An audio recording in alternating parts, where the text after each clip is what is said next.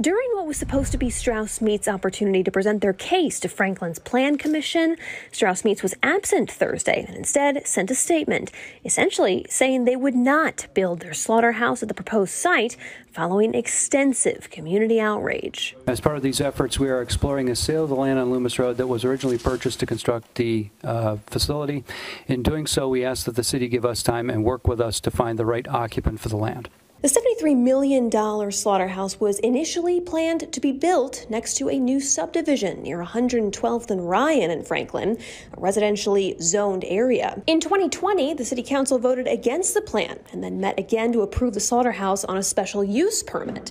Residents then sued the city, and a judge ruled in their favor. Why would they make such an egregious mistake by putting a 7+ acre slaughterhouse in the backyards of our residents? And they're also building homes that start at a base of $500,000 in this area. I'm really nervous that it's going to impact our property value.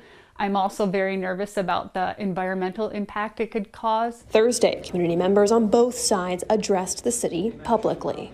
The citizens ended up spending $25,000 to look into and do a study of the area and specific properties. That study is not finished yet. Oh my gosh, Strauss is going to ruin my well. Folks, they're going to be on city sewer and water, and they're going to have special treatment plants.